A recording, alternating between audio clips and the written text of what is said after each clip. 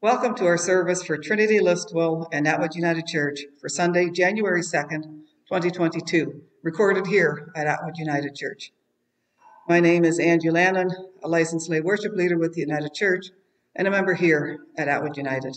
Our minister, Beth Kerr, is taking a much-needed break from the busyness of the Advent and Christmas season, so I will be leading the service today. Due to the rising numbers of COVID in our area, and the emergence of the fast-spreading Omicron variant, we felt that it was in the best interest of our congregations to move online during the Christmas season. While this last-minute decision by our worship committee was made concerning our Christmas Eve service and today's service, we will be meeting again this week to reevaluate what the coming weeks will look like based on the current numbers in our region and any new restrictions put in place by the provincial government. Stay tuned to our Facebook page and our Instagram account for updates regarding this, and check your email as well, as any emails will be sent out. That being said, Atwood's edition of the January newsletter is going to be a little bit later as we try and navigate through this time and decide what it's going to look like for us here in Atwood. And we'll get that done as soon as we can, and the newsletter out as quickly as possible. So keep checking your emails because it will come. The Wednesday morning coffee hour at Trinity is still on, although it's now on Zoom at 10 a.m. Anyone is welcome to join in if you are feeling the need for conversation, for discussion, or just feeling the need to be with other people. Please join in on this coffee time. The link to it can be found on our Facebook page and our Instagram account, and it is the same link as we use for our worship services. Our annual meetings are fast approaching, and if you are one of those people who need to send in a report, if you are in Atwood, please send in a report by Friday, January 21st, and if you are from Trinity, please send in the report by Sunday, January 30th, in order that they can be included in our annual reports. So let's begin.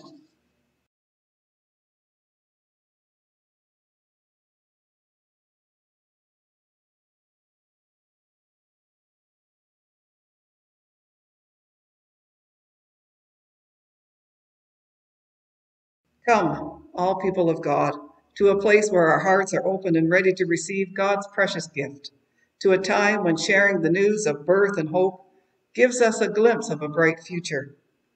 Come, let us worship and praise as we celebrate a new year, new beginnings, and new hope for the world. Come into the light of Christ.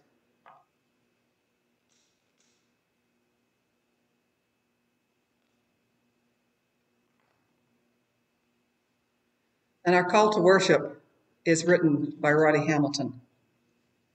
The year has thinned, the light seems weaker. The year is tired and the season running out.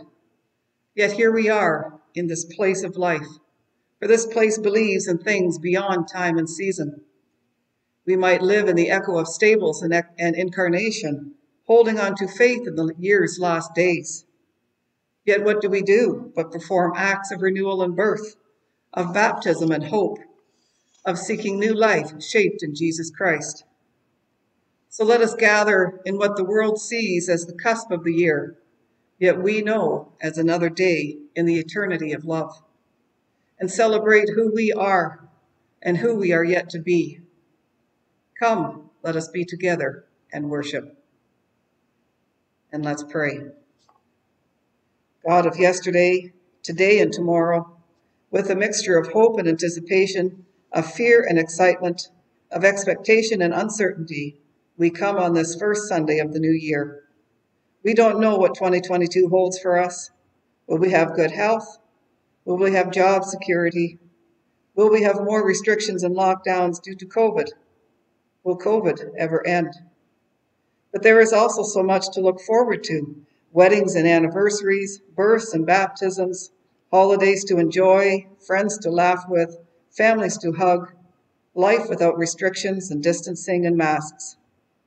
Whatever the year holds for us, though, we trust you, loving God, and we place every day of this year in your care, knowing that you are with us as you have been in the past and will continue to be as we journey through this year and the years to come, caring for us with constant love. And so we place ourselves into your keeping, asking for strength, wisdom, and guidance, and dedicating our lives to your service through Jesus the Christ, your Son, our Savior. Amen. And we'll listen now to hymn number 45 in Voices United, Joy is Now in Every Place.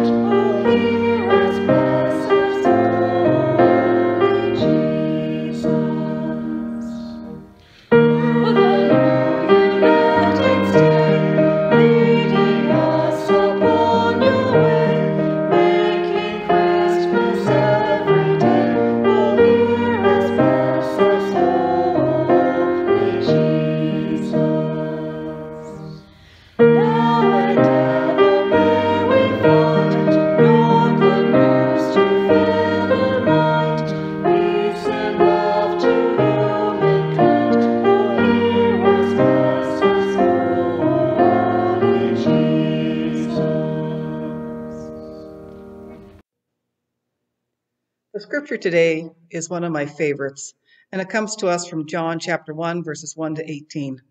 It seems appropriate that as we begin a brand new year, the scriptures take us back to the beginning, before creation, to when God's Spirit hovered over the darkness and spoke the universe into existence, where Jesus existed long before the angel came to Mary, and the shepherds left their flocks to see the baby lying in the stable, and the Magi came with their gifts of gold and frankincense and myrrh.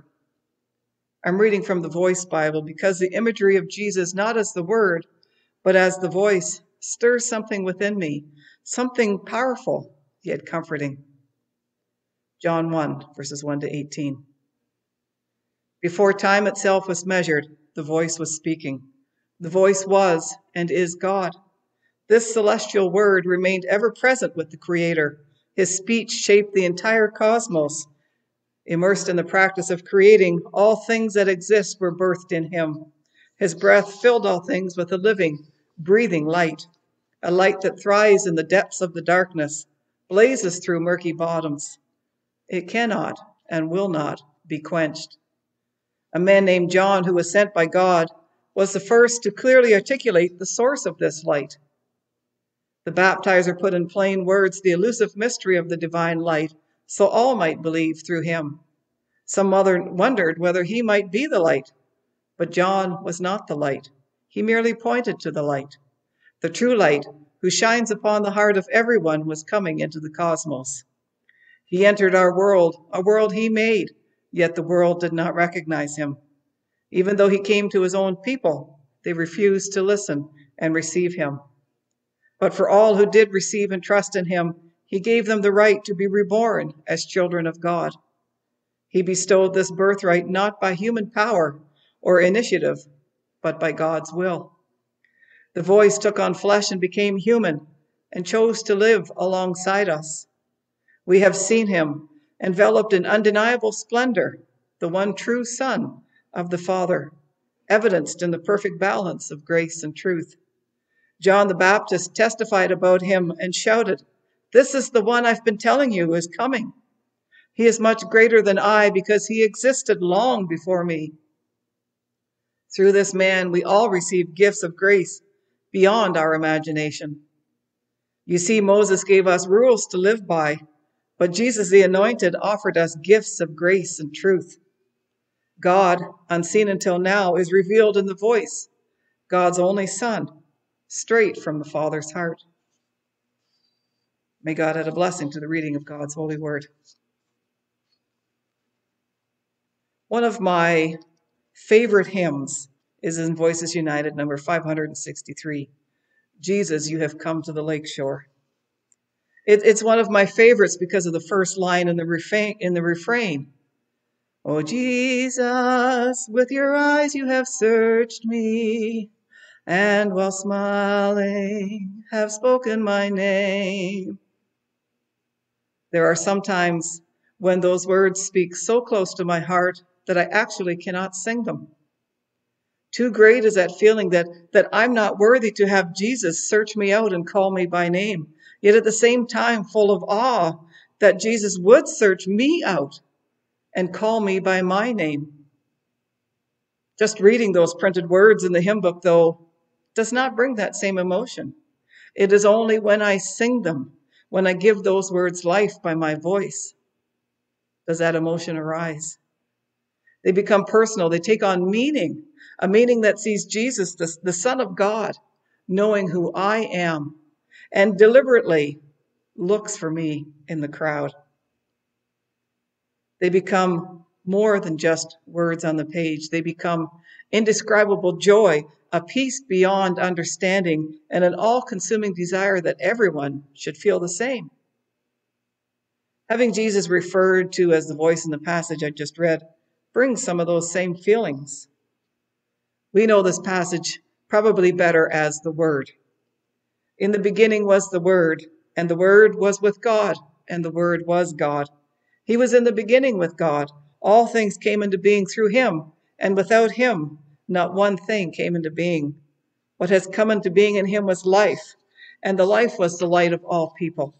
The light shines in the darkness, and the darkness did not overcome it. This is from the New Revised Standard Version. The Gospel of John is different than the Gospels of Matthew, Mark, and Luke.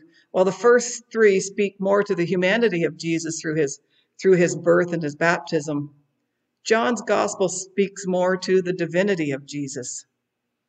John's use of the word when describing Jesus has been translated from the Greek word logos, and perhaps has lost some of its meaning to us in the 21st century. But when John was writing this gospel, it was a rethinking of who God and Jesus were, meant to draw more people into this new religion called Christianity. It was the first century way of making Christianity more inclusive, a word that we are very familiar with today. By the time John was writing this gospel, Christianity had grown substantially and now included more Gentiles than Jews. And the good news of the Messiah from the house of David, fulfilling the prophecy of the ancient scrolls of Isaiah, was lost on the Gentile population, particularly the Greeks, who had made up the majority of new members. The ordinary Greek would have had no knowledge of Judaism, no knowledge of King David, no knowledge of this promised Messiah, and so reading the old scriptures would have held no meaning for them. They had to be shown Jesus in a way that they would understand. The Jews were familiar with the term, the Word of God. By the time of the New Testament, the Jewish population no longer understood the ancient Hebrew. It was a lost language known only to the scholars, but it was the language in which the ancient scrolls were written. And so they had to be translated into Aramaic, the language of the day. But in translating these ancient texts, Those doing the translating felt that the phrase God said or God did seemed too personal and human, and God, in their understanding, was anything but personal or human. So they translated it to read the Word of God, in essence, making God an inanimate being. Presenting Jesus as the Word of God made sense to the Jewish members of the early Christian church, because for them it was just another name for the eternal. But not so much to the Greek members who were still learning about who Jesus was, until John hit on the use of the word logos to describe him and set in motion a whole new way to see God and, in essence, Jesus, the Son of God. Logos in Greek means word or reason or thought or speech, and the Greeks loved anything to do with reason, of knowing the thought behind the word. Presenting Jesus as a logos meant that they were being invited in to know what God was thinking when the Creator spoke life into the world. They were invited into the mind of God, and to the Greeks, that made sense. Presenting Jesus as the mind of God made Jesus someone the Greeks wanted to know about. Today, when we think of the Word of God, we think of the Bible, words written on a page that we may or may not understand. And so we come to church, hoping that in the worship leader, hoping that the worship leader will give life and understanding to these words through their voice. And it is here that we come back to the version of Scripture that I read, which presents Jesus as the voice. If the mind of God became human in the form of Jesus, it's not so hard to imagine that the Word of God became a voice in the person Jesus. Seeing Jesus as a voice gives us another way to think about God. The first verse of chapter 1 takes us back to the beginning of creation. In Genesis chapter 1, we hear that the earth was a dark, formless void, and God's Spirit swept over the waters of the void. And then something happens. God speaks. Let there be light, God spoke, and there was. God spoke creation into existence with just the sound of his voice. A voice is a pretty powerful thing. While we may not always understand the words that accompany a voice, we can always tell what that voice is feeling. We can tell if someone is scared or frightened just by the tone of their voice. There may be a quiver in their voice. They may speak loudly and rapidly and with urgency. We can tell if someone is angry by the harsh tone of their voice. We can tell if someone is hesitant by the stuttering tone of their voice. And we can tell if someone is speaking words of kindness and comfort and love by the softness of their voice. Jesus, using the voice that was with God at the beginning, tells us something pretty amazing about the nature of God. That from the beginning of time, God has been love. And by showing God's self to humankind through the voice of Jesus, tells us that God continues to be love, now and forever. I found a YouTube video that claims that scientists have been able to recreate the original voice of Jesus to a 78% margin of accuracy. This video is supposed to represent Jesus as he is reciting the Lord's Prayer. Amazingly, Jesus seems to have a little bit of a British accent, and it wasn't at all how I would have thought Jesus had sounded. If any of you remember Andre the Giant from the wrestling world, you would get an idea of what they had decided Jesus was going to sound like. But there was something missing in this recording. Emotion. The kind of emotion one would expect to hear coming from Jesus as he was talking to his Father God. The kind of emotion that no computer generation can replicate. But it brings to mind how we talk to each other when we are in relationship. Jesus, as the voice, speaks to a personal relationship with God. Jesus refers to himself as the Good Shepherd, and in John chapter 10 says that he is the shepherd and the sheep follow him because they know his voice. They won't follow a stranger because they don't know their voice. A voice is distinct and personal. We know each other by our voices, especially those closest to us. Hearing the voice of a parent can bring can bring comfort to a scared child. Hearing the voice of our children and grandchildren can bring joy to our hearts. Hearing the voice of our partner speaking words of love to us bring us a sense of peace and security. It is in this kind of personal relationship that we get to know the voice of God, because Jesus is speaking them to us all the time. But the one thing about a voice is that it makes the words come alive. Last Christmas, my granddaughter got the book, How the Grinch Stole Christmas by Dr. Seuss. The original animated version is one of my all-time favorite Christmas shows. I mean, who can't love it when the Grinch with his Grinch feet ice cold in the snow stood puzzling and puzzling. How could it be so? It came without ribbons. It came without tags. It came without boxes. It came without packages, boxes, or bags. Then the Grinch thought of something he hadn't before. What if Christmas, he thought, doesn't come from a store? What if Christmas, perhaps, means a little bit more? Turns out my granddaughter loves the book as much as I did, and she was always wanting me to read it to her. So in my best Boris Karloff impersonation, I would read it to her, and funny enough, she hardly looked at the pictures on the pages of the book. She would look at me as I was reading the book, using all of the expression that I could remember from the movie. And when I would finish, she would ask me to read it again.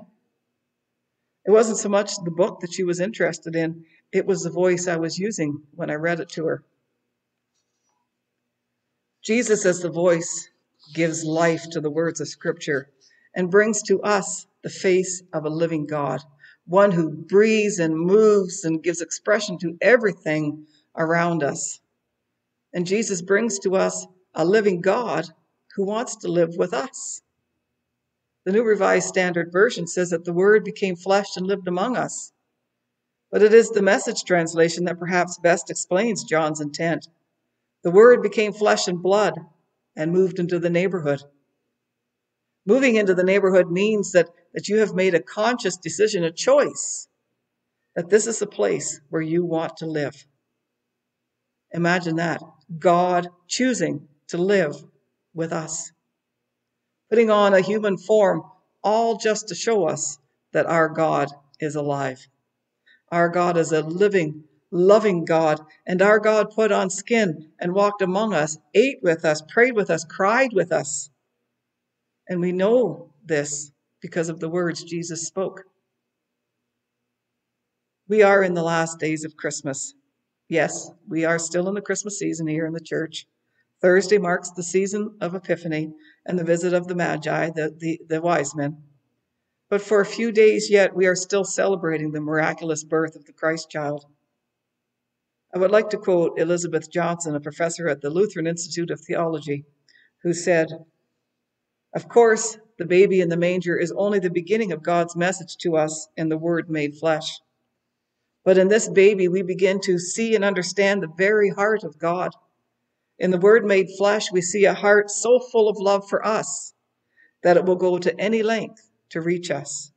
It will stop at nothing to make us God's own. Not even the frailty of human flesh, nor the darkness of suffering and death can keep God from us, nor us from God." End quote. The last couple of years have been challenging, to say the least.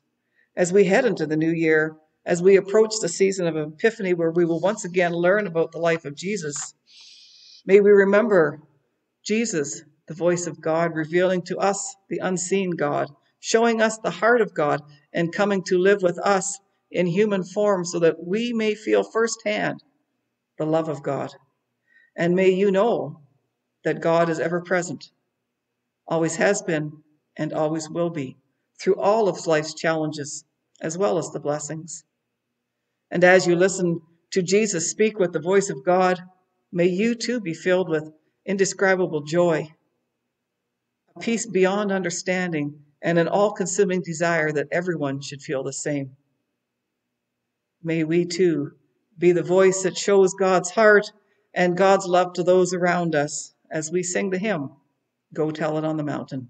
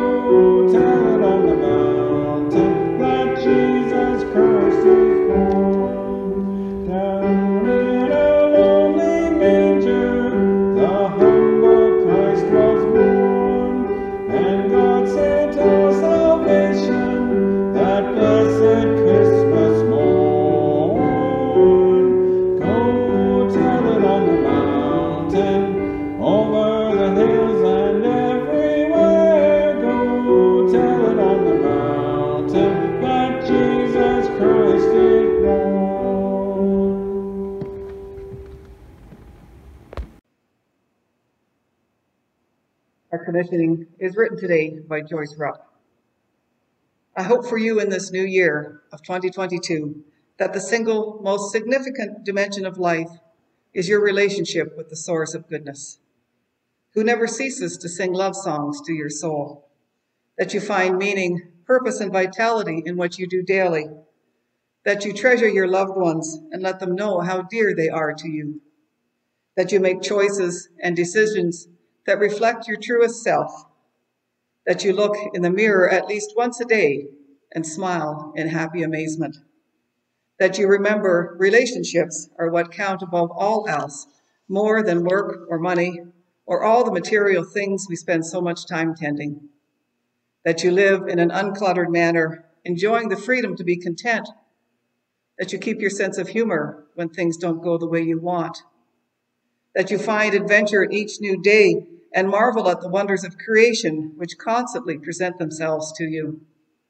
that you never give up on yourself when others turn away or do not understand, that you are attentive to the health of your body, mind, and spirit, that you take risks and accept the growthful challenges that come to you, that you draw on your inner strength and resiliency when you are in need, that you carry peace within yourself, allowing it to slip into the hearts of others, so that our planet becomes a place where violence, division, and war are no more.